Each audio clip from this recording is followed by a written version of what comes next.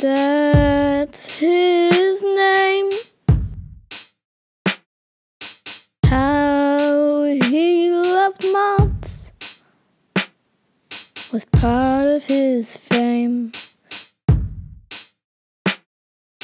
One day he followed a moth into a cave. Cave closed behind him. He was stuck in for 5 days. Tried to talk to the voices in his head, but sometimes he talked to the moths instead. 'Cause now he's half moth, half man. He's David the Moth Man.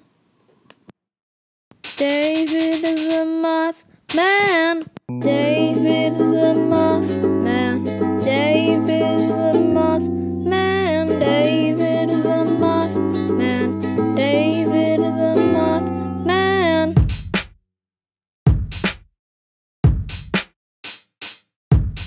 When he came out of the cave, he was a new man. When anyone saw him, they ran. He had a moth face, moth wings, and a human body. You wouldn't find that in someone like me. Hey!